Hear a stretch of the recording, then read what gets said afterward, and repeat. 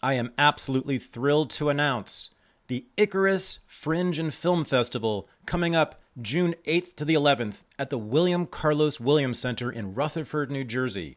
This will be a 4-day immense festival featuring the stars of the dissident left and right, including Max Blumenthal, Aaron Mate, Nick Gillespie, Michael Tracy, Jeffrey Schollenberger, Sam Husseini, Jeffrey Tucker, Gene Epstein, Jeremy Kaufman, and Ben Burgess.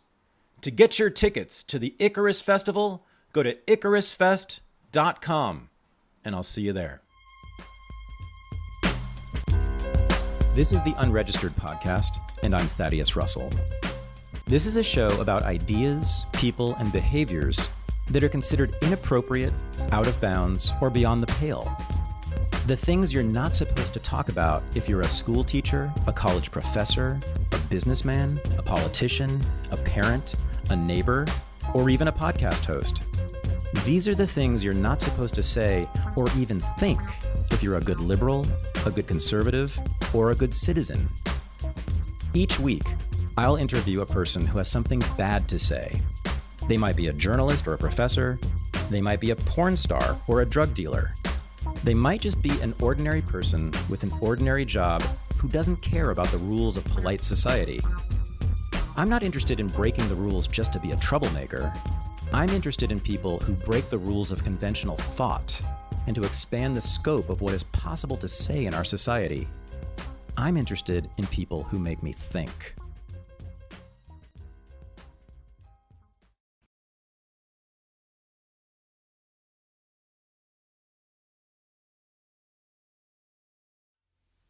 This past week at Unregistered Academy, we began teaching a course on the history of the relationship between the United States and Ukraine, which began shortly after World War II when the CIA began to finance and support a group of Ukrainian nationalists who had collaborated with Nazi Germany during the war. That relationship between the CIA and this group of Ukrainian Nazi collaborators continued through the Cold War and up to the present time. It produced the official ideology of the Ukrainian government, which led to the current war with Russia.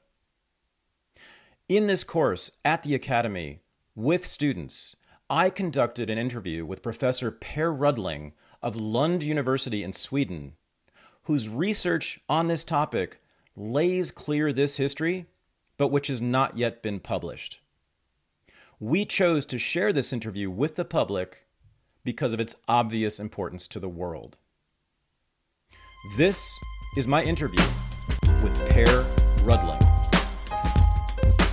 I am joined from Lund, Sweden, by Professor Per Rudling, who is doing work on the history of Ukrainian nationalism that is, I think, I can't wait for this to be published because I think regardless of what side you're on in this issue about the Ukraine war, I think your work is as important as it gets because it gets to the roots, I think, of the war, at least some of the roots, some of the origins of it. And I think it helps explain at least one side's motivations. But it's the kind of work that I just don't see. So I have invited the three scholars I'm aware of who have done work on this issue, the history of Ukrainian nationalism, and in particular, the relationship with the United States between nationalists in Ukraine and the CIA and other agencies. So yesterday we had Norman Goda here, who actually, he's the one who told me about your work, and that's how I found you. And I was really glad he did, because as soon as I found what you've been up to, I realized this is absolutely essential for understanding what's happening here. So he walked us through the history, just specifically of the relationship between U.S. intelligence agencies and Ukrainian nationalists, in particular the OUN, Organization of Ukrainian Nationalists, and their descendants. So Mykola Lebed and Bandera, somewhat in a more minor role in that, but very long history, began in the really at 1945, and continued through 1990 and much was done under Operation Aerodynamic, in which there was massive amounts of Ukrainian nationalist propaganda sort of flooded into Ukraine through that period, through the Cold War. And one of the things Norman and I struggled with, and he didn't really know the answer, and this is kind of, to me, maybe the crux of it, is to what extent, and I'm not sure if this is my first question for you, but this will be the bigger overarching question. To what extent is there a connection between that history of Ukrainian nationalists through the Cold War and the current war, the current sort of political forces who are important in Ukrainian politics and have been for the last 10 years? How much, for instance, did that propaganda that was aided by the CIA through the Cold War coming into Ukraine with nationalist ideas, how much did that inform people now who are in some way or another determining or influencing Ukrainian policy? So that's kind of, if it's irrelevant, it's irrelevant. If there is no connection between that history and the current forces, then that's the end of the discussion. But it seems to me unlikely that there is no connection. And your work, as I've seen it, suggests strongly that there might be. So why don't we begin? You can start by answering that right now, or we could just begin with the chronology and talk about the background, the history of Ukrainian nationalists, and then we can talk about their relationship with the United States, maybe. Well, this is a very large question. I'll try to answer it, to give you an introduction to sort of, this topic here. Mm-hmm. The paradox is, of course, that Lebed led one of the splinter groups of the organization of Ukrainian nationalists, the smallest one, the UN Zakordone or UN Z, or, well, these groups have those very long, awkward acronyms. He led a group known as ZPUHVR, Zakordone Predstavnictvo Ukrainskoyi Головної Визвольної Ради, the foreign representation of Ukrainian Supreme Liberation Council. Six letters, very, very complex. Anyway. And this was essentially the front organization funded under the Aerodynamics project, later on the PD Dynamics and QR Dynamics project. This was the revisionist UN, which in 1943, I don't know how much Norm told you about this, but in 1943, after Stalingrad, in August of 1943, the UN got together and essentially decided, I think this argument is the correct one. They did this as a front, as a turnaround in the face of the Allies. They had oriented themselves towards Hitler and Mussolini. They had, in 1941, adopted a program which was explicitly totalitarian, anti-Semitic. They, introduced the raised arm Roman salute, and so on and so on, right? Then in 1943, it was clear that the Axis camp would collapse. They were not intended to be collaborators. They wanted to have an independent Ukraine, right? So, of course, in 1939, the Slovak far right had obtained their state, and in April 1941, the Ustash in Croatia had obtained their state. So the idea was, if you orient yourself towards Nazi Germany, they would reward you. You declared, even in the Declaration of Statehood in 1941, they declared they would work closely with Nazi Germany and Adolf Hitler, who's building a new order in Ukraine. Then in 1943, this was collapsing. Hitler was not interested in giving the Ukrainians independence. And now when the Axis powers were collapsing, they now started to cater to the West. And then they dropped the totalitarianism and anti-Semitism and all that sort of stuff and declared that they are now part of the Western, or towards the Western world. Oh. Bandera was in Sachsenhausen. He was sidelined at this point. When he came out in 1944, he resumed his collaboration with Nazi Germany, paradoxically, whereas the OUN continued to orient themselves, at least on paper, towards the Western Allies. It didn't stop them from continuing and escalating the ethnic violence against Poles. They kept merging Poles in large numbers and killing Jews after August of 1943. But this group that declared that we were going to orient themselves towards the West, they were the embryonic beginning of the group around Lebed, the revisionist UN, right? which were democratic on paper, but in reality it was small, elitist, almost Leninist organization, which did not allow anybody into the group. And it was a small group of a few hundred people, essentially, funded by the CIA, right? So that's how this one worked out, right? So the Lebed insisted on more pluralism and were indeed more open to pluralism compared to Bandera, who came out, as I said, from Sachsenhausen in 1944, who was openly totalitarian and refused to change the 1941 line. So the US were not interested in fascism, of course, but there was a strategic interest here that they were stimulating Ukrainian nationalism in Ukraine as a tool to weaken a geopolitical adversary. So they sponsored Lebed's group paradoxically because they did not support the breakup of the Soviet Union. They never recognized the Molotov-Ribbentrop Treaty, so they supported independence for Estonia, Latvia, Lithuania, but they never wanted to break up the Soviet Union. They had recognized in 1934 the Soviet Union and Ukrainian SSR, right? So paradoxically, they stimulated Ukrainian nationalism without supporting Ukrainian separatism. And Lebed's group here worked to disseminate this propaganda.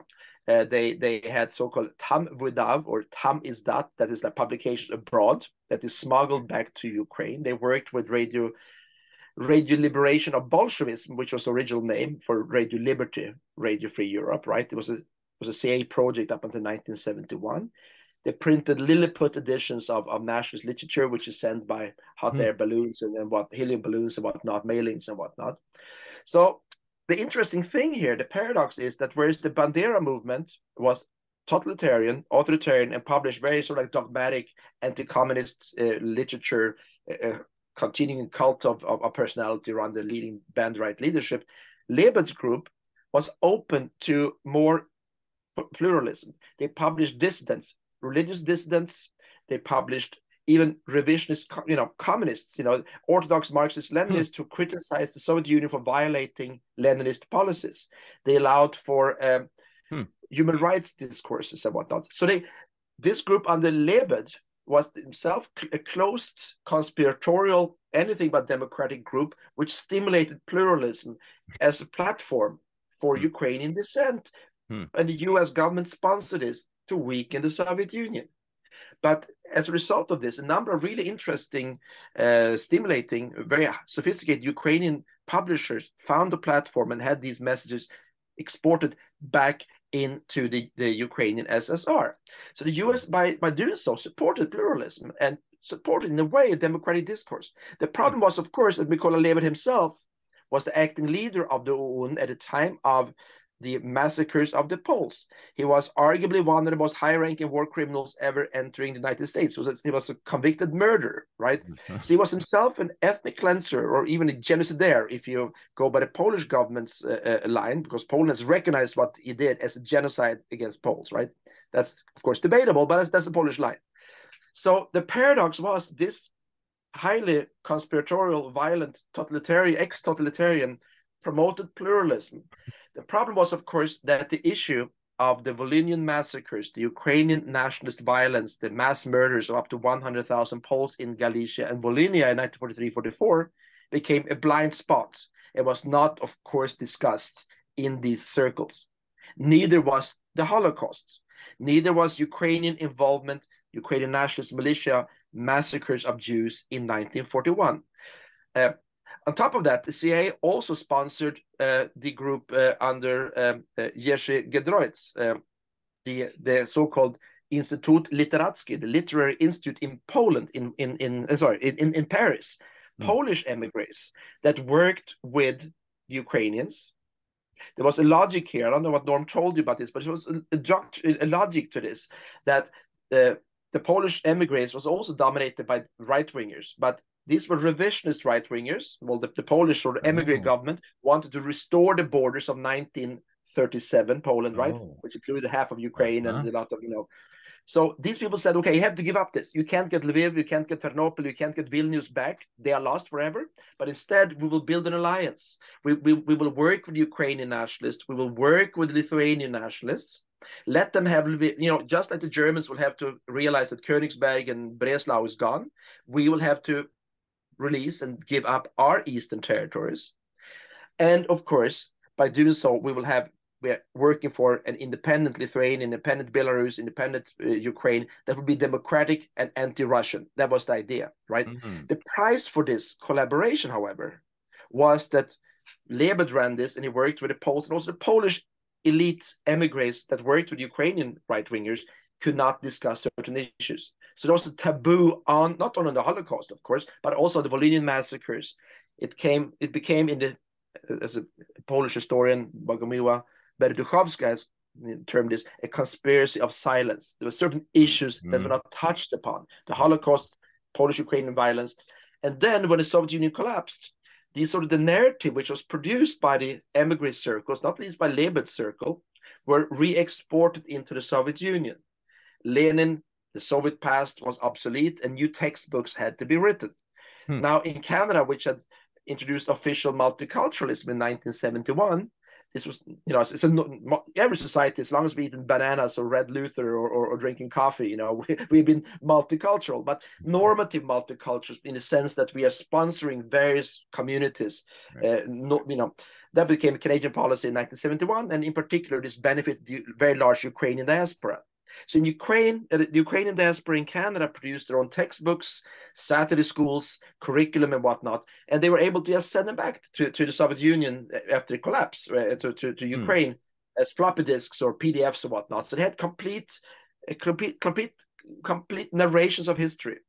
So the emigre narration of history, which had little room for the Holocaust and whatnot, returned to Ukraine at a time that Ukraine became independent, democratic, and started seeking a path to Europe.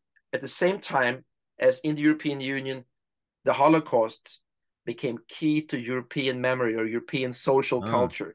And it was necessary at least to pay lip service to the idea of the Holocaust, right? Because the Holocaust did not take place necessarily in Ireland or in Spain. It took place, of course, in Ukraine and Poland. So there was this paradox that a memory full of blind spots on the Holocaust was re-exported to Ukraine, and the awareness of the Holocaust, awareness of these issues was necessary for Ukraine to become part of the sort of European family of nations, so to say.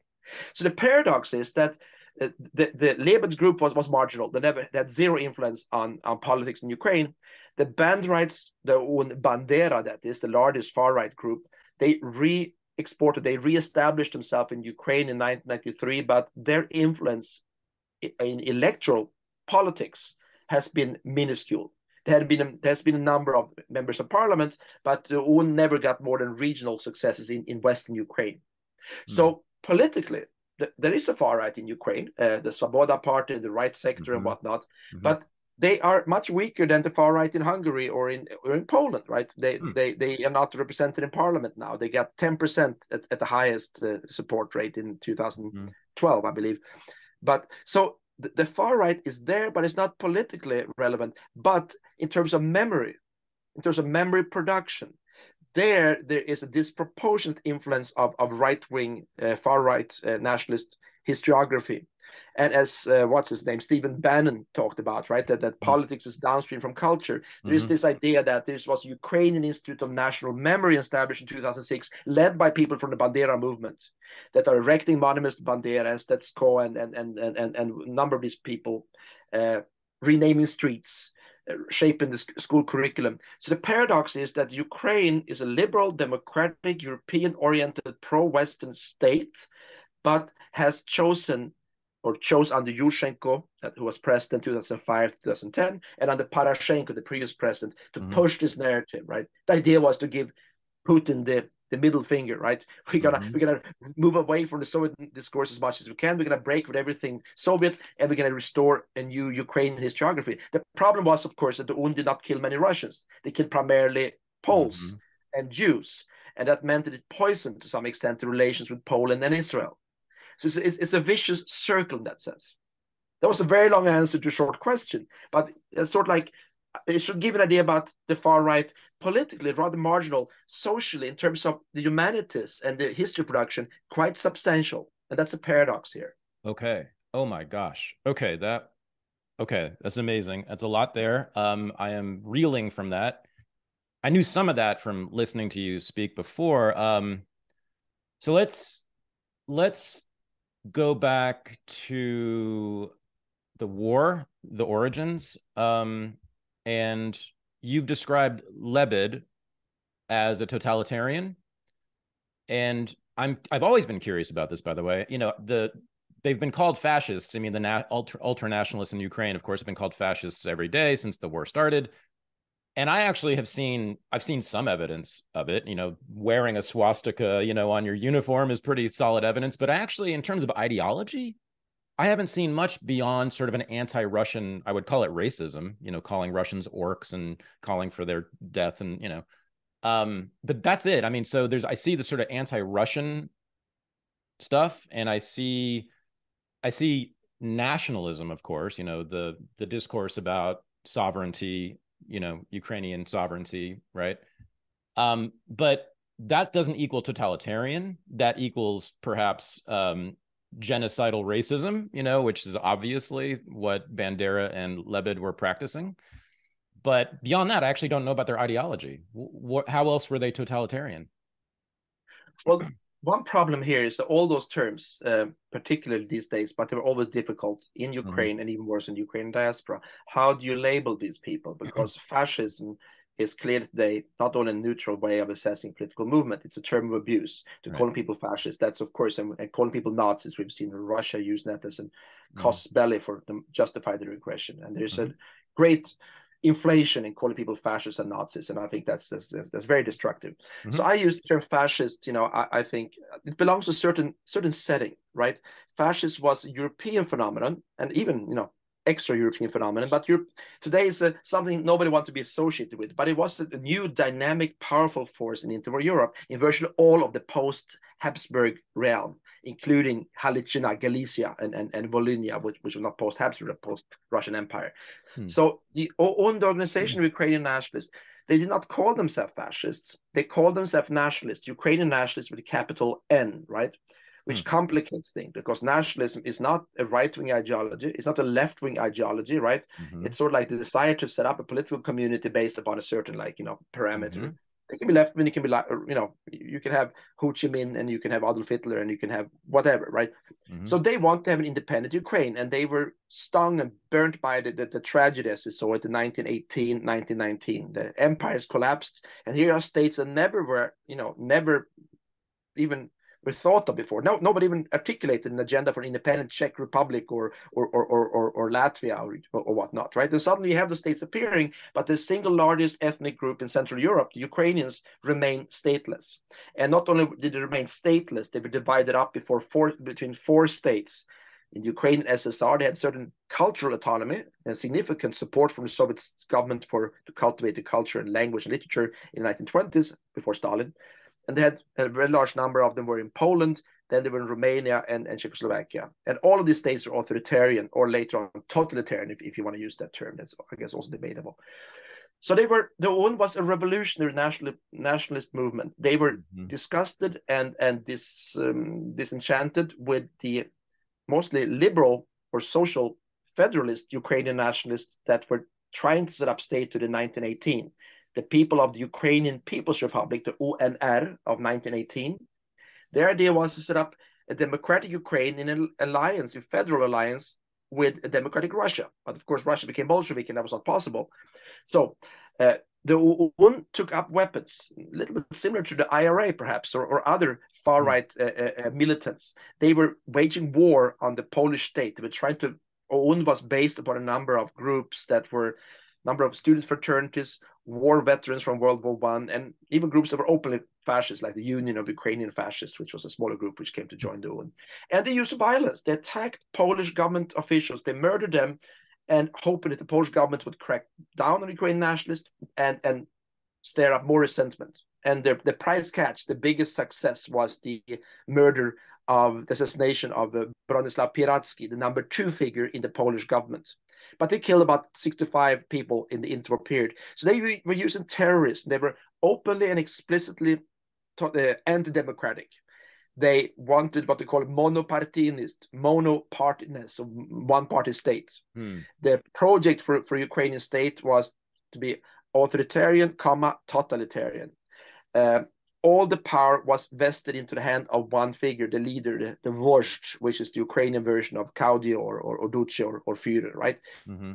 So the Führer principle, the cult of the leader, the raised arm salute, anti-Semitism, and of course the self-evidently clear orientation after 1933 on Nazi Germany, on the revisionist powers, because in order to bring about independent Ukraine, you have not only to destroy Poland, but 4 states, right? So just like Poland, like a miracle almost, like became independent in 1918 as a result of 3 empires collapsing, right? The Romanov Russian Empire, the Hohenzollern Empire, Imperial Germany, and the Habsburg Empire. 3 empires collapsed at the same time, so Poland was resurrected. And Ukraine would demand nothing else, the destruction of 4 states. So the idea to do this was to kick over the entire like chessboard, right? And who would want to do this? Adolf Hitler and Mussolini. The entire Versailles Treaty had to go. So they oriented themselves towards Nazi Germany. But they had also an homegrown native anti-Semitism, totalitarianism on their own. So I would, it's always contentious. Ukrainian historians get often very upset when they use the term fascist for the UN because they see them as a national liberation movement. They prefer national liberators, or some other terms, right? And I guess they were national liberators. They wanted to stay liberated, but they wanted also liberated of Poles, of Jews, of Russians, and of liberal Ukrainians. They also killed a number of Ukrainians that did not support the idea of totalitarian state, just like the Ustasha was a Croatian liberation movement, if you want, right? Or what's it called, the Proud Boys. You might call them a liberation movement too. It's a matter of perspective, the Ukrainian nationalists would say. But this was a group which I think is fair to characterize as generic fascism, right? They did not call themselves fascist, but they did not object to, they saw themselves as part of this new order that Hitler was building. They were not primarily collaborators. They would collaborate with the Nazis, but the aim was to copy that which Slovak nationalists and Croat nationalists had done, to get a satellite status, right? As allied of Adolf Hitler, to destroy primarily the Russian Soviet Empire, but also go after the Jews and go after the Poles to get an ethnically cleansed greater Ukrainian state. What do you want to call this fascism? Well, some people do, some people don't. They call it integral nationalism or Ustashism or national liberators. I think it's semantics, but I think, it's easy to just use a term, but it's quite complex to explain this. It takes 5 minutes just to go through the background, but I think that's necessary to understand what we're talking about here. Fantastic. That was exactly what I was looking for. Thank you so much. But I still have a question about the Ukrainian nationalists who followed this. So Lebed in particular, you said earlier that he adopted sort of this pluralistic discourse when he started to work with the United States in the 1940s and 50s. I assume he wasn't running around talking about how terrible democracy was when he was in this period. Did he start to embrace democracy, at least ostensibly? No, he didn't. I mean, if you look at the Ukrainian diaspora historiography, you often see this claim that UN, the revisionist UN in August 1943, embraced democracy and pluralism. Well, they did not. They did not use the term democracy other than in a pejorative way up until 1948. They sometimes talk about pluralism, but they paid lip service to this because they realized that the Americans were not interested in this. And there's also a rivalry between the 3 wings of the UN. You have then the Melnik UN M after the leader Melnik, which were essentially sidelined. But the big group was the Bandera group, right? And they remained committed, unrepentant totalitarians. They continued operating in a very Leninist way through closed cells and whatnot. Well, so did Lebed, and they fought with the Labor group about the support of the MI6 and the OSS, later on the CIA, right? And maybe Norm told you about this. They carried out a number of very disastrous airdrops, parachuting agents into Western Ukraine, and the Banderites presented the CIA with false information. They said, well, we can snap our fingers and we have like thousands of rebels that will stand up and take up arms fighting for free Ukraine. In reality, this armed insurgence was essentially broken by 1948, even though there were pockets here and there. But it's the OUNB, the Bandera wing, they remained open totalitarians. They were also controlling the displaced persons camps through the so-called OUN-SB, the Služba bezpeki, the OUN Security Service. And that's not a story in and by itself, which still has not been researched. There were CIA projects, the OSS project, Operation Ohio and Operation Bingo, which documents are not classified. And it seems to be the case that in these displaced persons camps, that the CIA and the OSS were present as the Banderites were kidnapping and interrogating and torturing and sometimes killing other Ukrainians, because the Soviets had, with the number of displaced persons that came to the West, there were a number of Soviet moles and infiltrators and spies, and the Ukrainians and the Americans and the British were very eager to find out who those moles and spies were because they had thoroughly penetrated the Lund. So they interrogated suspected moles, and there are a number of recollections here of people who have been tortured, and they were blindfolded, but they had English speakers present, so that the Služba bezpečnosti were torturing them with the presence of English speakers identified as Americans. We simply don't know. The documents are still not available, but it seemed to be a situation not entirely dissimilar from what we've seen in some other in Iraq or in Afghanistan and whatnot, that local people were contractors carrying out what the CIA could not do due to constitutionality and all that sort of stuff. So they did that. So the Služba bezpečnosti controlled and kidnapped up to 100,000 people were killed in Western Germany between 1945 and 1955, poorly investigated. But also, so they controlled that, and they continued to carry out political violence against their political opponents. They were openly authoritarian, and they sold and controlled the drug and cigarette and alcohol trade in the camps. And they were very skillful at producing fake US $20 bills, which the Americans were very unhappy about. So they washed their hands of them by 1949, and they're unhappy also about the fake information that the Banderites gave the CIA. So that was the Banderite group. The small micro group led by Lebed was much smarter. They paid lip service to democracy. They worked with Americans. They gave them truthful information. Lebed handled over essentially his entire archive with detailed information on the microgeography and the cells and the insurgency in Western Ukraine, which was very useful in case that there would be a World War III, as the Banderites are hoping for, or others were fearing. If the Red Army would start to move, they would have then information, local agents there. So Lebed paid, well, it didn't pay lip service to democracy, but to pluralism and to Western values, and increasingly started to articulate himself in the terms of being the faithful allies of the West. Whereas the Banderites, the Americans washed their hands of them in 1949, and they continued collaboration with the British until 53, 54, until the British were taken for a ride, and then they started working with the Italians, and then the newly independent Western German intelligence service, BND, from 56 and so on, all leading to disastrous results. And then thereafter, the Bandera movement then worked with groups to the far right that the Americans did not want to support. They were primarily sponsored by Chiang Kai-shek's nationalist China, Francisco Franco's Spain, and South Korea and Ferdinand Marcos the Philippines. So they set up this group, the ABN, the Anti-Bolshevik Bloc of Nations, which was sponsored by Taiwan and South Korea. So the Banderites was stationed there. They had the radio broadcasts and whatnot in Taipei, and they had their stations also in Franco, Spain. When is this? 50s?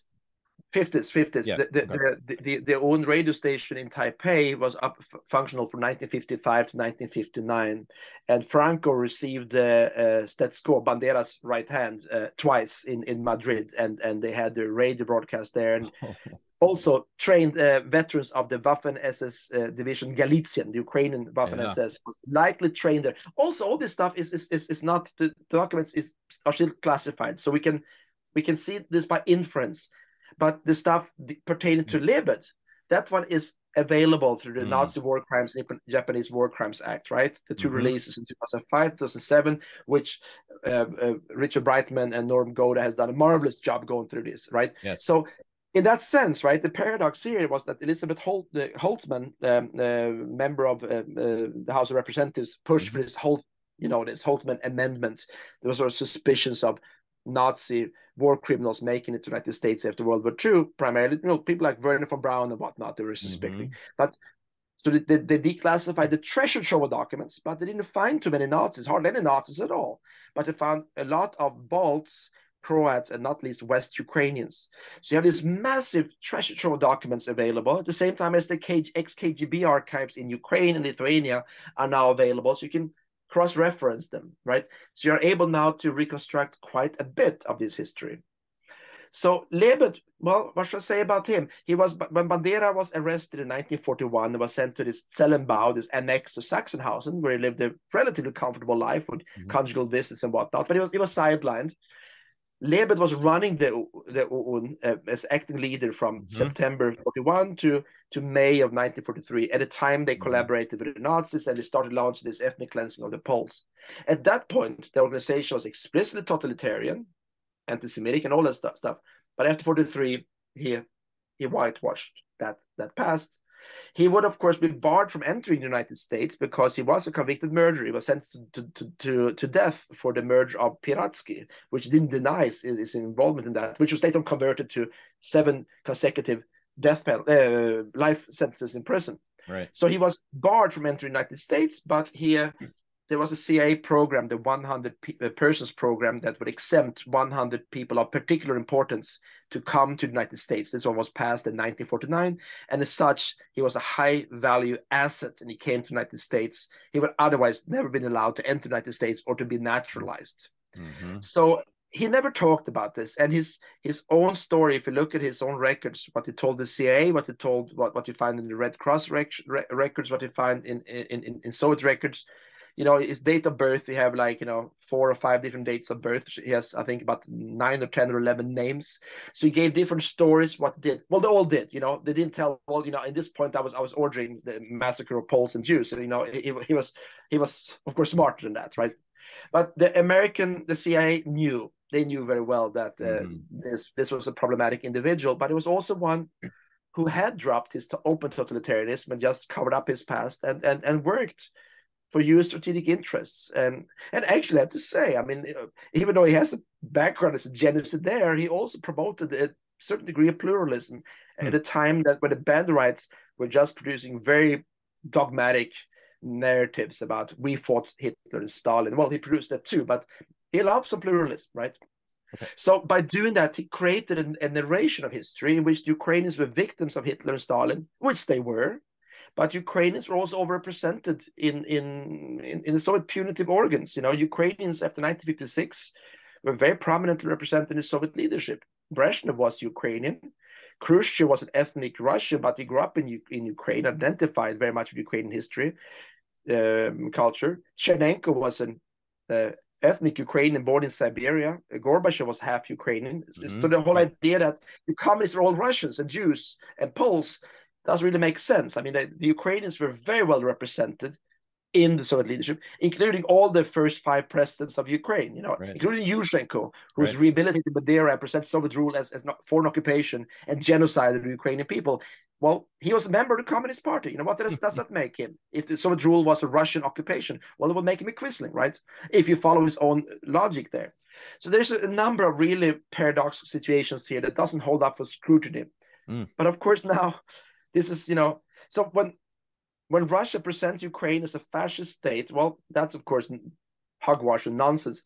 But of course, there is this story that they have rehabilitated figures like Bandera and Shukhevich, who was the leader of the Ukrainian insurgent army, who was in charge of this ethnic cleansing, and a number of highly problematic figures whose backgrounds they haven't faced. And in many ways, they just inherited this diaspora-produced, U.S. Canadian-produced narrative. So there's a number of sourdoughs here, a number of old wounds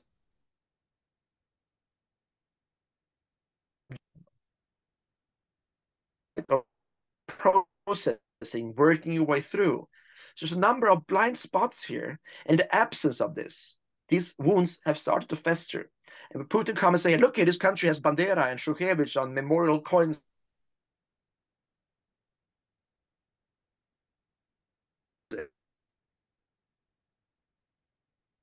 Fascist. Well, they are making it easier for Putin to instrumentalize history. Okay. Sorry, there was So they have this undigested past, that hasn't been subjected to what the Germans call Aufarbeitung, or processing, working through. A number of issues that are not touched upon, the Holocaust being one of them, the pogroms in 1941 is another one, the ethnic cleansing of the Poles in Volhynia, another one. And in the absence of this Aufarbeitung, this blind spots have turned into, old wounds that have started to fester and turned into problems that have, of course, made Putin's life easier. You can point here at the state here. Look here, you have commemorative coins and stamps with Bandera, right? Why do you do that? This guy was authoritarian, totalitarian, anti-Semitic. Why do you honor these people? By inference that the state is fascist, which is of course not true. But I think this highlights how important it is to address and not stop working on history and dealing with the difficult episodes of the past, even though I guess right now the situation is such that it's almost impossible to starting dealing with Ukrainian involvement in the Holocaust or in ethnic cleansing. This is almost impossible. On the other hand, there was never a time to do this. In the 1990s, when Ukraine was in free fall financially, the archives were still closed. There was not time to do this. Then came Kuchma, the sort of authoritarian second president, who discredited himself by ordering contract murders on journalists, and then it was important to get him out. Then you get the Orange Revolution and Yushchenko and democratic transformation. Then, it's time to support Yushchenko and the democratic Ukraine. Let's not talk about this.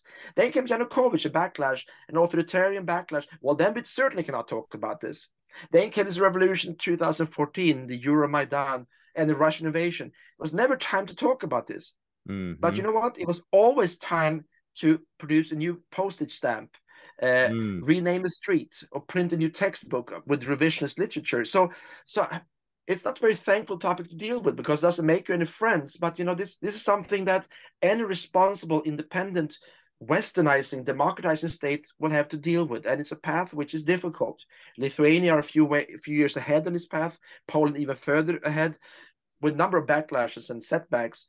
But it's something that you can't, just undo, or wish away. This will not go away.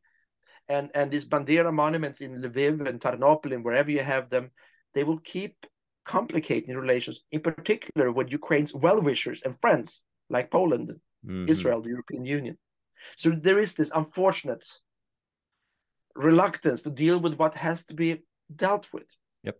Exactly. Even though I realize it's the wrong time right now to do this. Exactly. No, amen to what you just said about that. And I have to say, you're demonstrating a fair amount of courage in doing this work because, as you said, it's thankless, and I'm sure a lot of people will not like it when you publish this. And in fact, I would imagine people who are close to you politically, in fact, will not like it. And I'd actually like to talk about that later, about your own feelings about this. But so as I understand it, what is happening from the 1950s through the 1980s is the establishment of a new narrative of the history of Ukraine, which whitewashes the Holocaust, the ethnic cleansing, the mass murder of Poles and Jews, and also, but I think maybe even more importantly, at least for me, is the introduction of a new thing, which is Ukrainian nationalism. This new ideology. I would imagine that nationalism in their ideology was a new creation too. There was Ukrainian nationalism preceding this of a form, but not like this. This is a particular thing. And so this is from these Ukrainian emigre groups producing literature, media, right? Newspapers and pamphlets and radio programs. And this is, you're talking about both the Banderites who were not working with the United States and the Lebed group, which was very much employed by the CIA in the United States. Is that right? Both those groups are producing this new narrative. Yes, I think that's fair to say. The Banderites were, as an authoritarian, totalitarian group, or I don't know if what's the correct term. They didn't call themselves totalitarian anymore after 1945, but they were in effect authoritarian and with some totalitarian impulses. They were not in, there's a paradox. They were resentful of academic history. They did not support Ukrainian studies. They did not support academic research. They were very much policing, going after historians saying stuff they didn't want to hear. Lebed's group was more open to certain pluralism, and there's a paradox here. The number of figures that worked within Lebed's aerodynamics, later in QR Plum PD Dynamics project, later on continued into academia. There's a number of figures still active in academia that had one leg in this group and then worked, within academia and straddled these two groups. They, as a rule, many of them had grown up in the Bandrat community, broken with them, and then joined the Lebed group. And then after George Bush Sr. pulled the plug on the funding for this in 1991. They went in a number of directions, but a number of them are in academia, and there they maintain this sort of like the same sort of like, I would say apologetics of the Cold War period. So they've colored the narration of the past, and I think that's sort of like the what's important here. And in many ways, Ukrainian studies, as we know it in the West, I mean, it's, I have to say, I mean, it's a subjective notion. It's been rather dysfunctional. It has been very reluctant to deal with these topics. There has been very little interest in the Holocaust, but a very strong focus on what they call the Holodomor.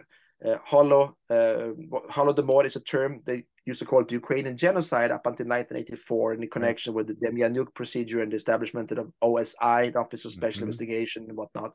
The Holocaust miniseries that brought for the first time the Holocaust into the living room with NBC into American and Western German and Canadian and Swedish living rooms, right? The Holocaust miniseries 1978 made this a part of social culture, and there, of course, Ukrainians and Lithuanians figure in a less than flattering way, and it stung the diaspora, and therefore, the Holocaust was a very problematic issue that they couldn't just avoid it because it was so central now in history.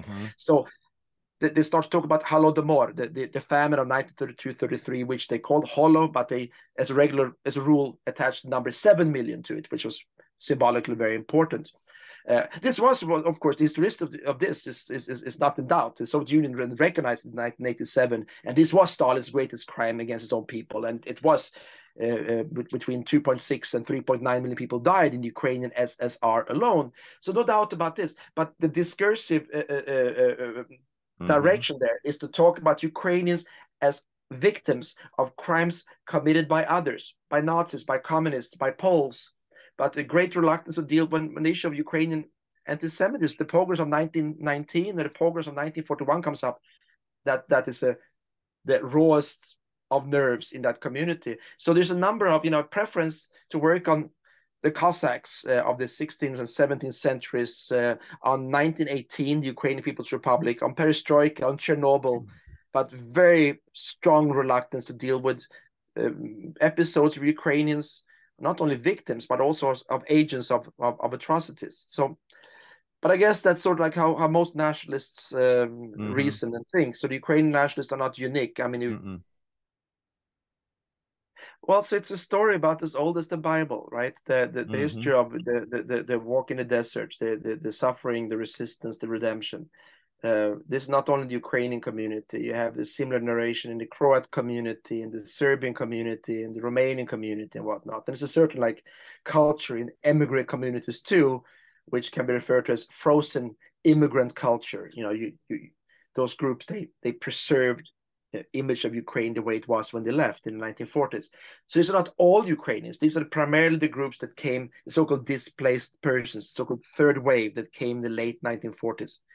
Those that came the fourth wave between 1991 and say 2014 are very different, primarily Russian-speaking Ukrainians, not as political. And of course, now the refugees are coming from Eastern Ukraine.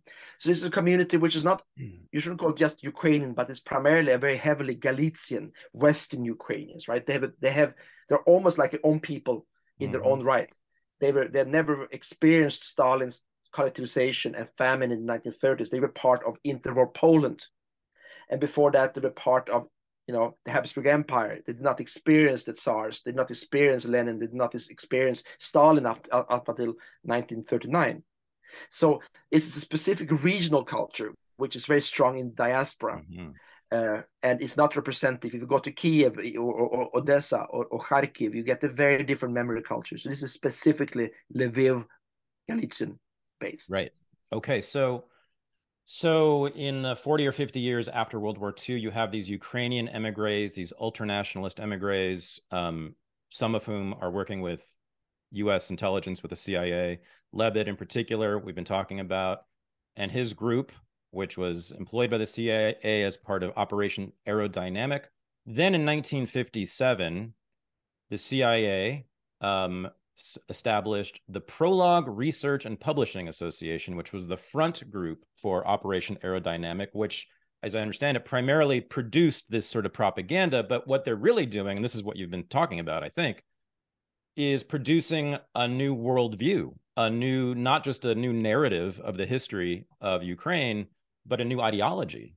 And then disseminating it back into Ukraine. Every year since 1957, there's been massive amounts of radio programs and newspapers and pamphlets and books being flooded into Ukraine.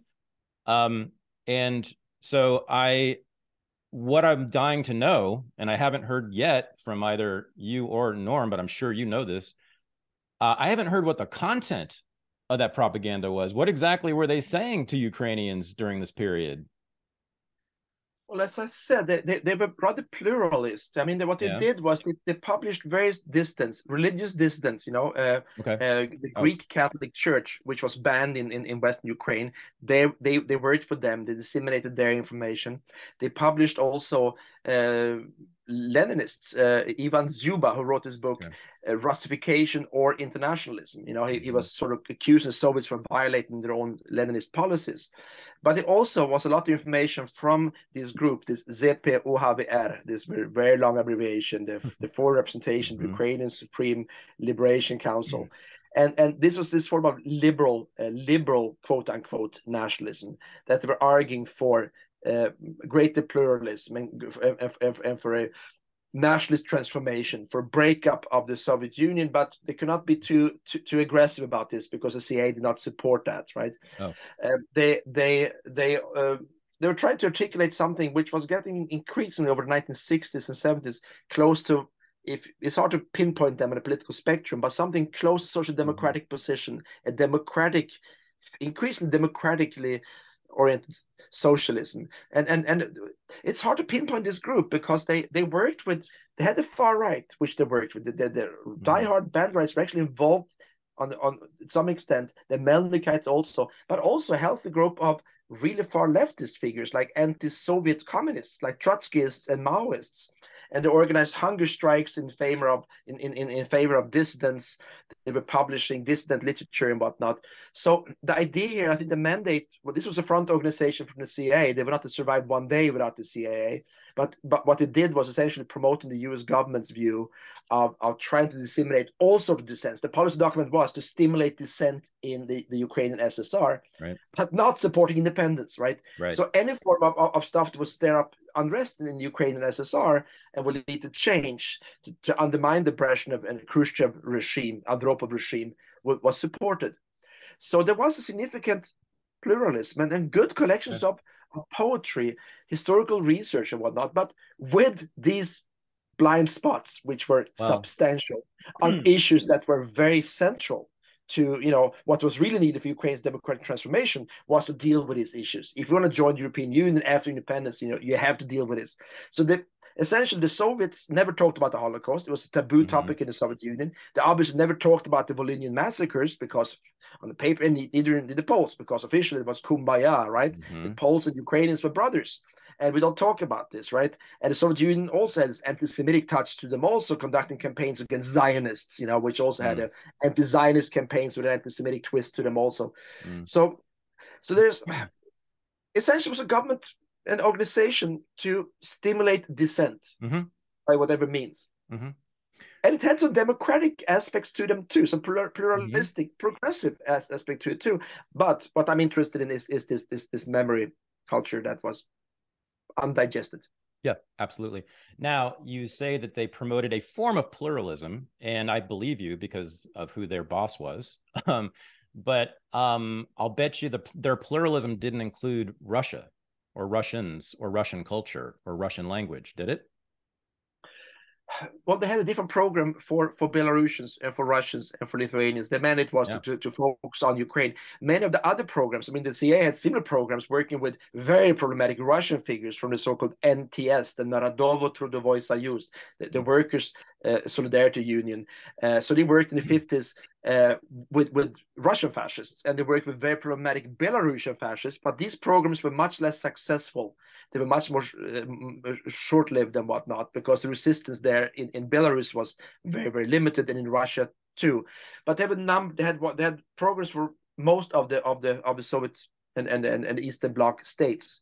No, but they did not. So aerodynamics people did not work with Russians and did not want to work with Russians, and there was a certain reluctance also to deal with the Russian language, because the idea here, these were Galician emigres. They felt that with the broadcast of radio and whatnot, it had to be in the Ukrainian language. But of course, the majority of people in the Ukrainian SSR were Russian speakers. Yes. Right. Bilingual, of course, but on a daily basis. I mean, it's confusion here about this censuses here, because people told, if you ask them in Kiev, what's your native language, you get very weird sort of results, that a majority speak Ukrainian, but of course, if you go to Kiev, the default language is Russian. It's changing now, and in Belarus too, in Minsk, you get the opinion polls in the 1990s say that 40% speak Belarusian, but you don't hear Belarusian spoken in Minsk, right? So anyway, so the idea for the nationalists was to promote the Ukrainian language, but the CIA, of course, knew that they did not have the same reach, the penetrative force that Russian did. So there were a number of rivaling fractions in here. So they sponsored both Russian language propaganda, but mostly outside of the aerodynamics program. Okay, but what was their position on the Russian language in Ukraine? Did they favor banning the Russian language, which has been policy recently? Okay, no. Nothing like that. What did they think? What did they think? What should be done with the ethnic Russians of the East, according to them? I don't think they had a policy on that at all. No? I mean, Okay. they didn't. They realized that the Americans, you have to realize, the Americans did not even support Ukrainian independence. They did not even seek that Ukraine should become independent. They had no opinion about this. They used to, in the case of the Baltic states, yes, they did seek Lithuanian independence and whatnot, right? But in the Ukrainian case, the paradox here, they worked with these nationalists who also partially compromised themselves in the eyes of the Banderites. Like Lebed's group was seen as traitors, because it was well known they worked for the CIA, and they were seen as working with a state which was partially hostile. The Americans did not want to support the Banderites, and then the Lebed's group worked with them, and they were seen as sellouts because they worked with the government, which did not support the aim, the all overarching aim, that everything else was secondary to the Banderites, Ukrainian independence, right? And the Lebedites, well, they worked with somebody who did not support that, and the Banderites could not accept that. Yeah, I guess right. Yeah. So one of the immediate causes of this current war, as I understand it, was the attempt by the Ukrainian government to ban the Russian language in Donbass. And I think I'm right about that. If I'm not, please correct me, but if I am, I'm curious if that is any lineage with these nationalists we've been talking about. No. They never tried to ban the Russian language. What they have in Ukraine is they have one state language, one official state language, even though Ukraine is not only bilingual, it's multilingual, right? So they decided in 1991 that only Ukrainian is going to be the state language. What it did was that they restricted the use of the Russian language in instruction and schooling. Okay. Right. And that led to unrest also within Ukraine, because not only Russians, of course, this was aimed against diminishing the power of the influence of the Russian language, and thereby the sphere of influence and then propaganda and TV and radio and whatnot. But there were protests also in the very far west of Ukraine, not least among the Hungarians, because Hungarian language was also reduced in schools. There were protests among the Romanians, right? So Ukraine is multilingual in that regard. So they never banned the language.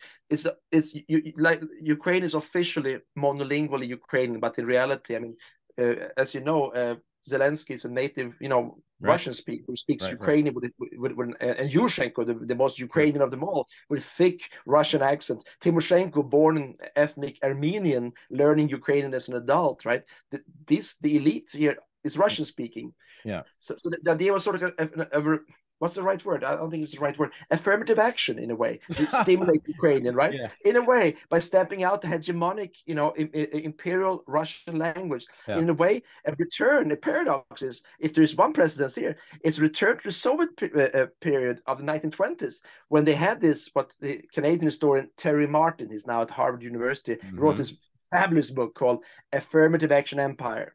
And the Bolsheviks realized that the problem here is Russian nationalism, Russian chauvinism, Russian imperialism is the problem. So they tried to stimulate Ukrainian, Uzbek, Belarusian nationalism, right? They tried to figure out what these nationalists wanted, right? The radical Bolsheviks, Zinoviev and whatnot, said, well, nationalism is dangerous destruction. We should not cater to them. Whereas Lenin and Stalin said, no, this is serious. This will not go away. So they tried to ride this tiger, produce local nationalists like tomatoes in the greenhouse, national in form, socialist in content. So they actually tried to stamp out Russian much more aggressively in Soviet Ukraine and Soviet Belarus.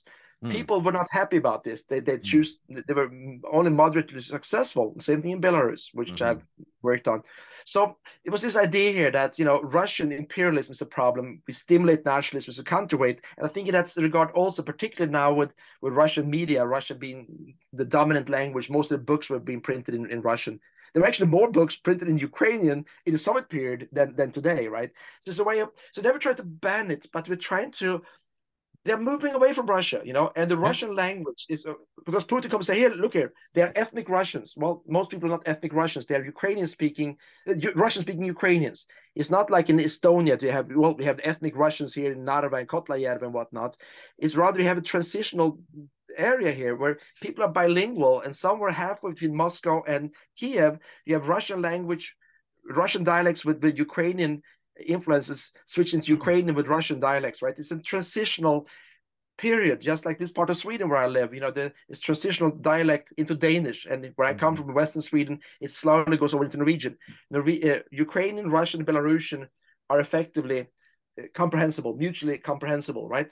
So they're almost like, I shouldn't call them dialects. This is also very, very contentious, but Ukrainian speakers can understand Russian and Belarusian, right? Without not too much effort, like Czechs and Slovaks and Croats and Serbians.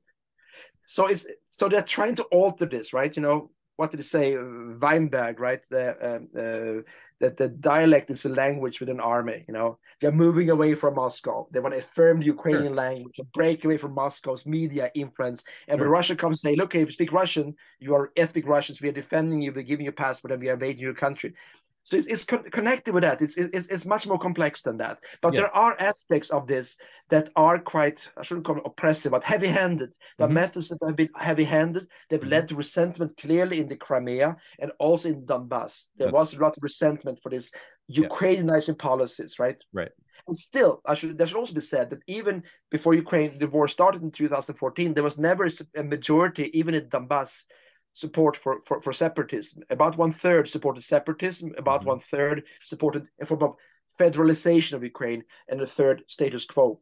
So even though this was the case, there was never support for separatism. Even though Ukraine de facto, over the 25 years of independence, delivered, unfortunately, must be said, preciously little in terms of goods and standard of living and whatnot. Ukraine was considerably poorer, lower standard of living, lower human development index, and more corrupt than Russia and Belarus.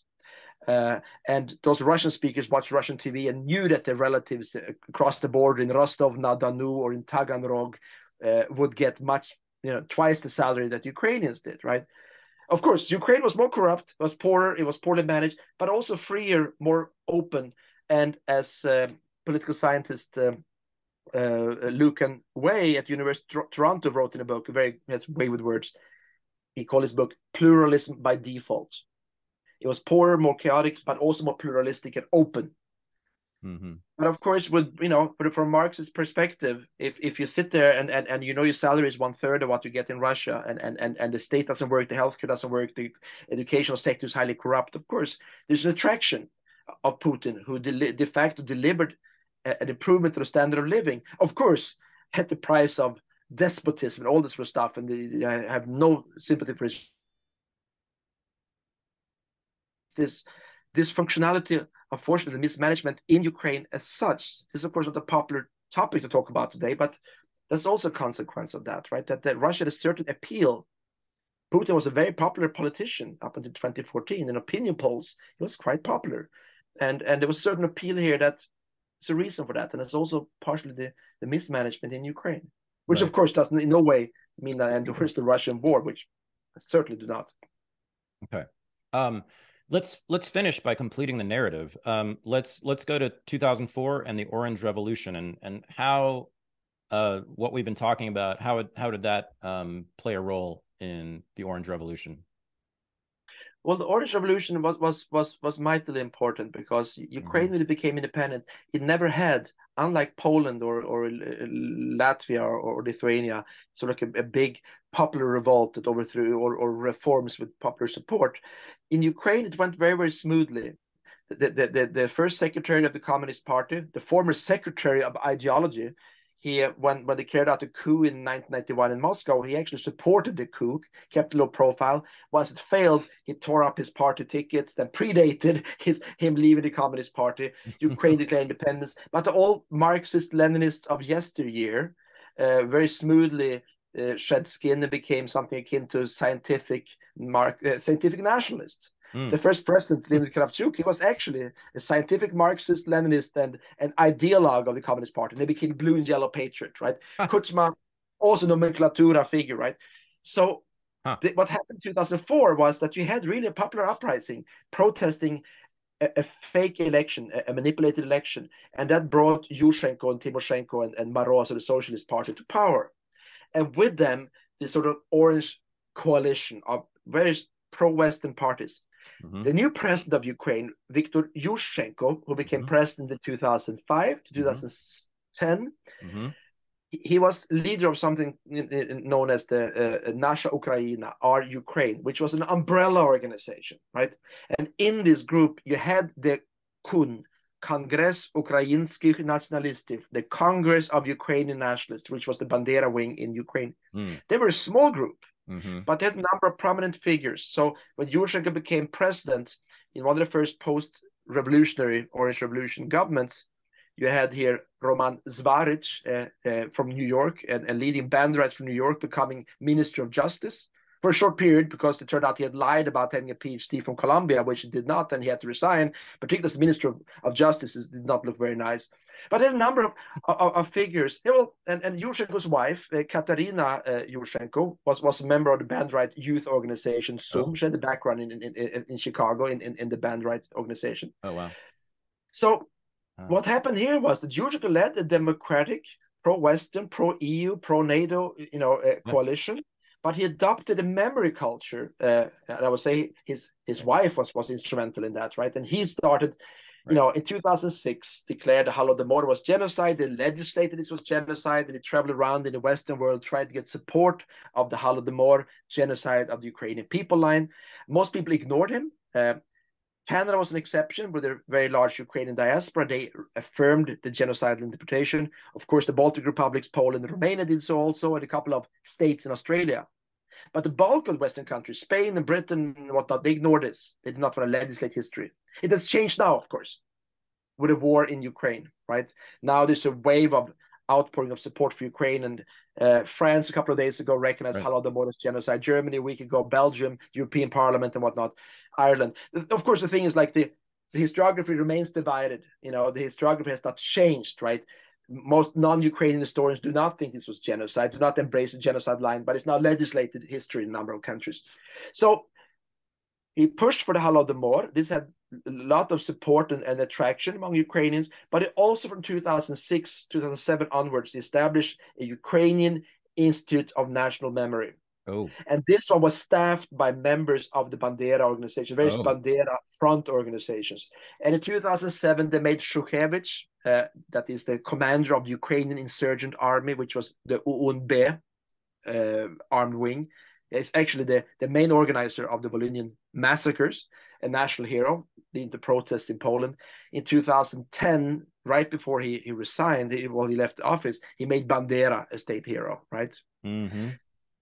And that also has a very sort of weird aspect, twist to it also, because he spent most of his time as president infighting with Yulia Tymoshenko, his former ally in the Orange Coalition, right, who was prime minister, and he did not want her to succeed because he went down badly in the first round of elections. I think he got 5.3% to 5.8%, which is, I think, a historical record for an incumbent president anywhere in the world.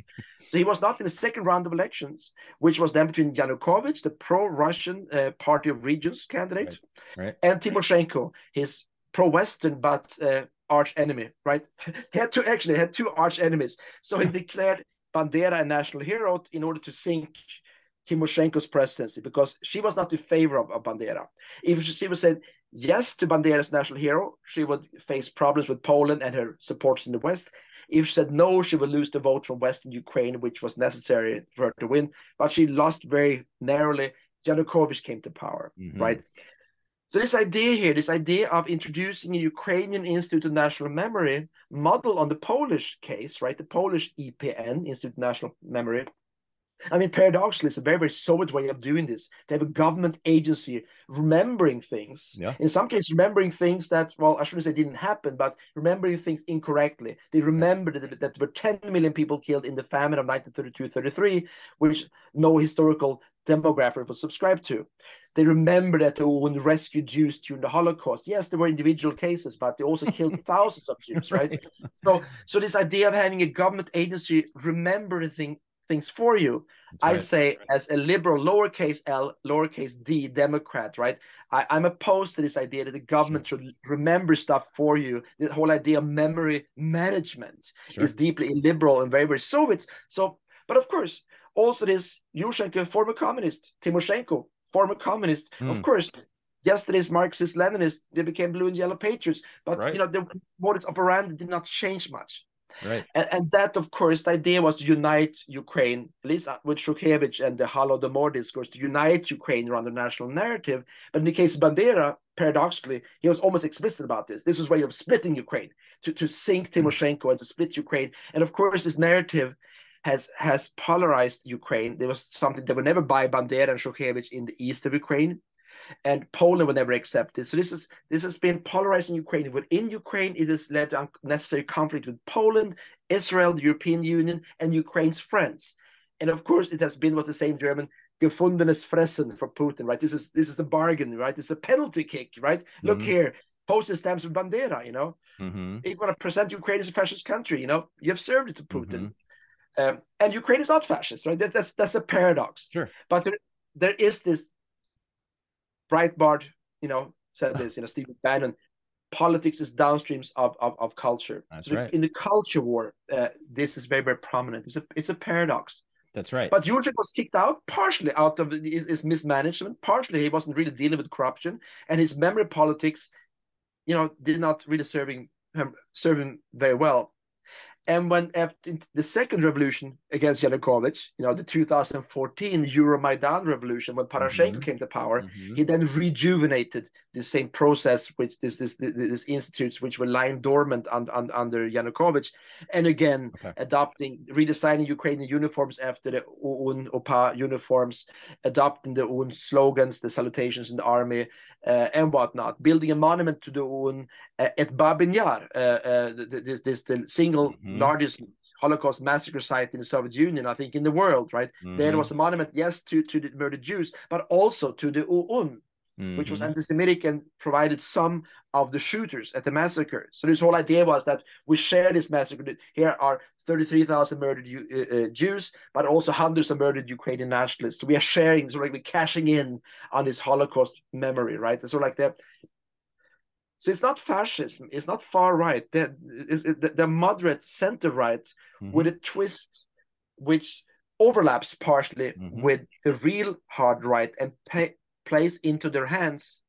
But that said, it should be said, Svoboda and the private sector, the right sector, never got the influence that I was fearing that they would after 2014. And now with the Russian invasion, what's actually remarkable is that the far right as a political force is relatively weak in Ukraine. One would expect to be more of this sort of stuff. You've seen this in Croatia and in Poland and whatnot, right? So it's a paradox. So socially strong far right, politically weak. Right. I don't know how to make sense of this, but yeah. So let me try this. So you have the Orange Revolution in 2004, and by the way, the CIA has been heavily implicated in that. I mean, I'm not denying that it was not popular in some way, but the CIA was absolutely playing a part, as were Soros's organizations. And then following the Orange Revolution, kind of one of the leaders of the revolution, Yushchenko, becomes president in 2005. And according to you, he then introduces this new project of really introducing or disseminating this national memory, you're calling it, which is really an ideology, a worldview. And that becomes through institutes, through public relations of various kinds. Over many years, the Ukrainian government is putting out this ideology. And that ideology, Professor Rudling, according to you, was largely produced by the Central Intelligence Agency. Not produced by them, but stimulated and supported by them. This was developed in the Ukrainian diaspora on their own, with their own dynamics. In Canada, it was supported by official normative multiculturalists, which doled out money to various groups. Amazing. Ukrainians were prime beneficiary from that. Right. So in Ukraine, through Saturday schools and monuments and textbooks and whatnot. And also the CIA-funded projects also did that.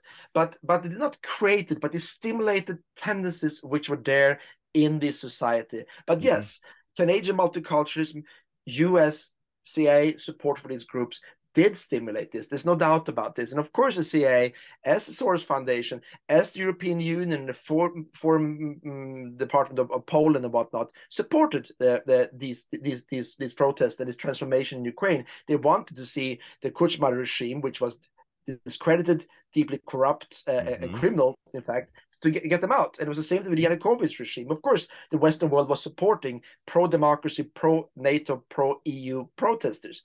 But I think there are larger currents here, but certainly the CIA support helped producing this narration with its paradoxically blind spots, right?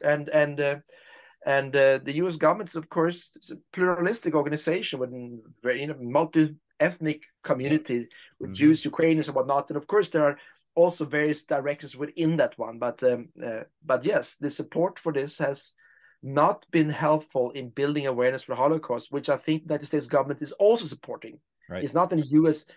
government's interest of having revisionist Holocaust narratives in any way, right? So. Yep. It's a paradox. It's quite stunning too. So the one thing I was I'm a little bit confused about, and I've heard you talk about this a couple places. So Yanukovych becomes president in 2010, replacing Yushchenko. Yanukovych is much more friendly to Russia and less friendly to Europe, and of course that brings about the Maidan Revolution. But you said that Yanukovych, I think, also helped promote sort of Banderite ideas. Is this right? Or he did something for the Svoboda party, which is the far right Banderite party. He did something in their favor, which is confusing to me. I don't know why he would do that. Why would he favor Svoboda? Well, here we still don't have the full picture. We don't have all the records. We have some documentation here. What seems to be the case was that Yanukovych was planning to stay in power. Of course, he was obviously aiming for that. And what happened was a number of oligarchs close to him that gave Svoboda, the far-right party, disproportionate exposure in the pro-government or government-supported oligarchs close to the Ukrainian government TV stations. So Svoboda got a lot of attention, and they almost sailed up as one of the main topics in those roundtable discussions, punditry and whatnot. So it seems to be the case. It has been suggested, but I don't think it's been conclusively proven, but I think it's likely that Yanukovych was planning to curl Svoboda, to make Svoboda his main opponent in the presidential election, which would have taken place in 2014. You have to remember this was shortly after the election. I mean, like in France, you had Chirac against Le Pen, and you had again, if you have the far right as your opponent, you would then, people that would hold their nose and vote for Sarkozy or vote for Jacques Chirac or for Yanukovych. This would be the idea that Svoboda would get, they would not be able to get more than 25%, so he would be re-elected. If he can only in the second round of elections get the more moderate nationalists out and as manufacture an opponent in the final round of elections. That seems to be what the documents which are available indicate that they have systematically funded and stimulated the far right. And after Yanukovych was ousted, Svoboda got 10.44% of the votes in 2012, the best election they had. Then thereafter, after Yanukovych was out, they fell down to 4.9 something. They didn't make it into the 5% hurdle into parliament. They got a few individual single first past the post writings, 2-3 mandates and whatnot, but they declined. So, but again here, this sounds very conspiratorial, but Ukrainian politics is conspiratorial, and even today, I mean, we like to think, right wing, left wing. We're so used to think of that way in Sweden, and I think even more so in the US with the polarization today. It was one thing in Ukrainian politics which makes it stand out, I think, by and large. I'm greatly simplifying now. It's the absence of ideology. I think maybe to make a normative statement, Ukraine will even do good with some more ideology. For the central Ukraine, you don't have Timoshenko does not really have an ideology, did not have an ideology. Poroshenko also, I believe, was a member of the Communist Party, then he was in Yanukovych's party, then he was in Timoshenko's party. He had his hand in every cookie jar there was. These are oligarchical groups that change skin again and again. And Poroshenko, Timoshenko, Yushchenko, yeah, there's some sort of like anti-Russian, pro-Ukrainian vague idea. But they really are very, very flexible. So other than the far left, other than the far west of the country, where in Galicia, where Svoboda is relatively strong, and the far east, where the communists and the party region are very strong, they are more ideological. The central parts of Ukraine are very ideological. That is Poltava or Dnipropetrovsk and whatnot. They're very much moderate candidates, which do not have much ideological agenda.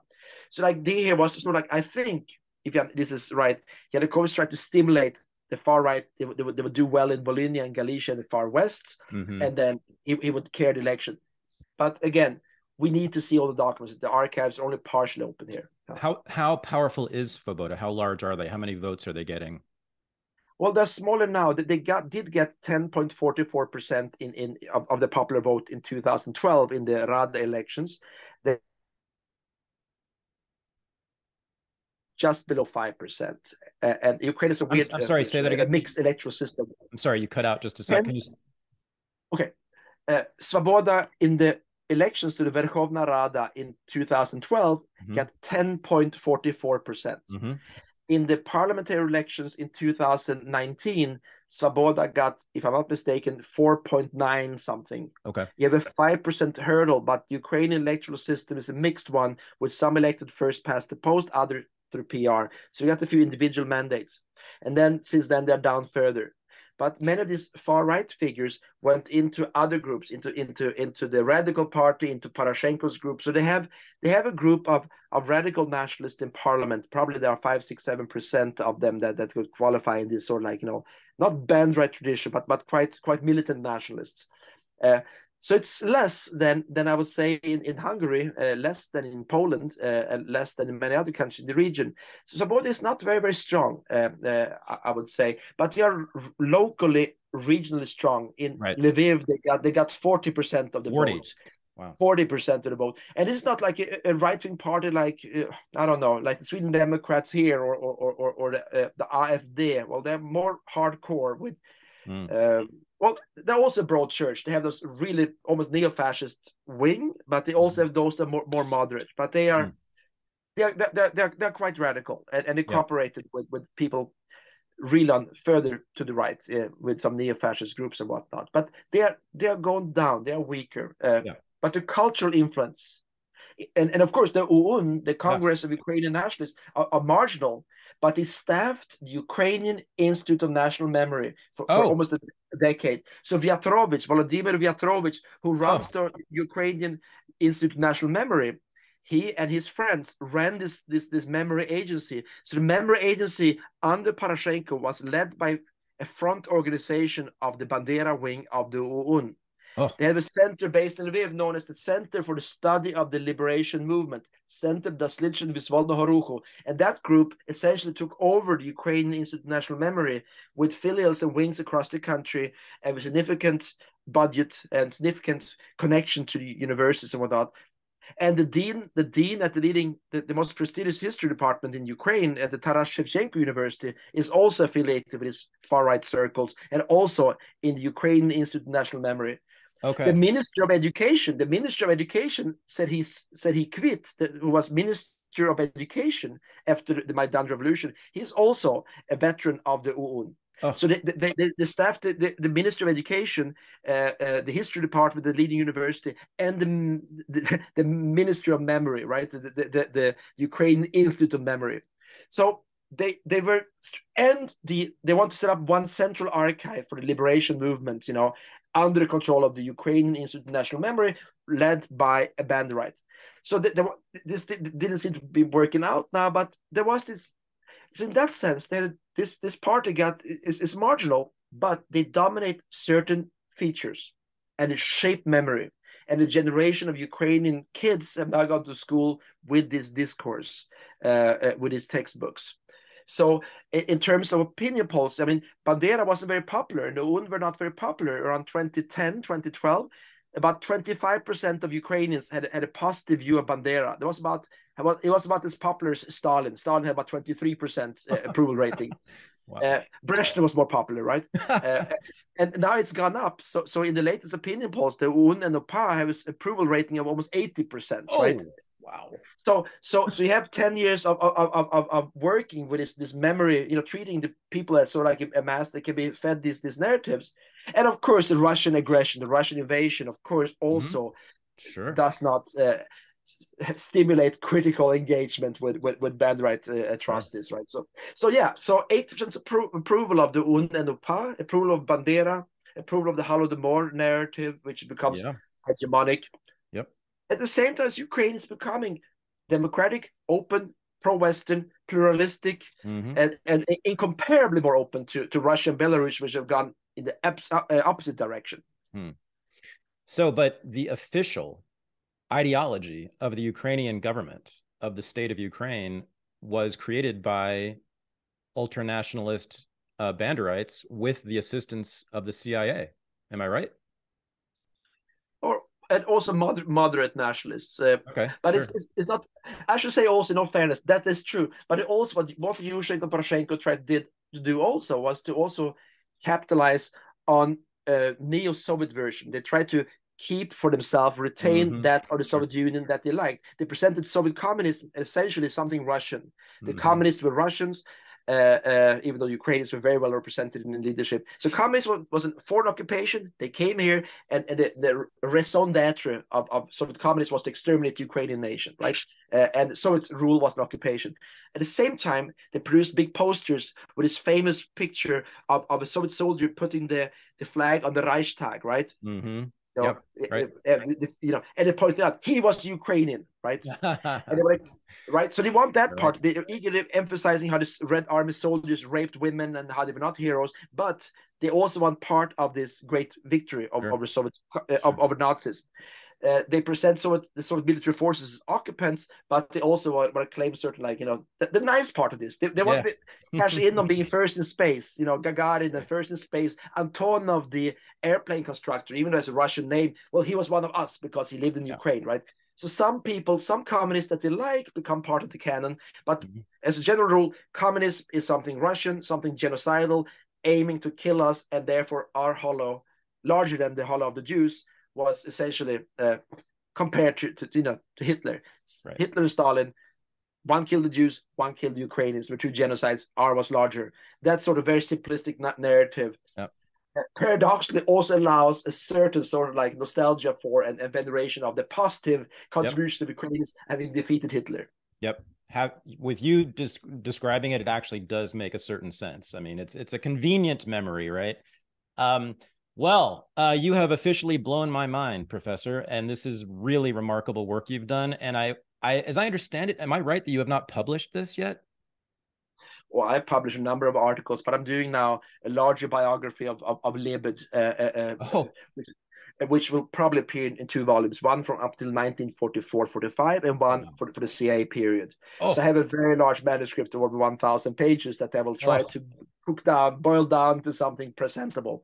But I have a number of articles on this. You do? But it's a detailed biography, political biography of Lebed from his birth in 1909 through his roles with terrorists, genocide there, then suddenly the West's most faithful ally and promoter of progressive narratives of and how he died peacefully in his bed in Pittsburgh in 1998. Yeah, right. So Bandera died. He was killed by a poison gun in Munich. Yeah. Shokevich probably committed suicide after he fought the Soviets, killed himself in 1950. Leber lived out a very sort of not obscure life, but a very successful, long life, almost at the age of 90, and was able to color and define and shape much of contemporary memory in Ukraine. And unlike Bandera, Shukevich, and Stetsko and these people that led the UN, he is sort of like, not as much focused upon. And yet I think he's much more interesting, much more intelligent than Bandera, who failed at everything he did, essentially. Split the UN not once, but twice, and died being killed, assassinated by the KGB. Lebed worked behind the curtains, and we see his legacy much more so than Bandera's today. Amazing. And he's behind the curtains. Amazing. So when do you think the book will be published? Terrible question, I know. Yeah, well, this is, I moved from Singapore to Sweden, then there was a war in Ukraine, and a lot of my work goes to supporting Ukrainian refugees and helping academics and, displaced and whatnot. I hope in the next 2 years. The manuscript is essentially done. I just need somebody cut out some of the Swedishisms and publish language and chop it up into sections to make it presentable. And in the meantime, you said you have some articles published on it? Well, I have a number of articles. I have an article actually mentioned Norman Goda. He did a book on Holocaust memory. I have a long chapter on Leber there, and I have a book, University of Pittsburgh, called Papers. Is there a volume called the UN, the UPA, and the Holocaust, a study in the manufacturing of historical myths. But that one appeared in 2011, so that's already a little bit dated. So I have 3 kids. I moved to Asia and Europe and whatnot. Sure. So that war really curveball. But I hope to have it as soon as possible. Maybe 2 years, 1 year. Yeah, it's done essentially. I've been working on a book for more than a decade, so I understand entirely. I just want to say, Professor Rudling, this has been an amazing presentation, and I think you're doing remarkable work. And I am so grateful that you came and shared it with us. Thank you very much for this. My pleasure. Okay. Have a great evening, and I hope to be in touch with you sometime. Thank you so much. And thanks for a great interview. Very good questions. I really appreciate it. Yeah. Fantastic. Okay. Bye. Good night. This is the Unregistered Podcast, and I'm Thaddeus Russell. To become a patron of the show and have access to bonus episodes, AMAs, and the Unreported News Analysis Show, go to patreon.com/unregistered. Thanks for listening.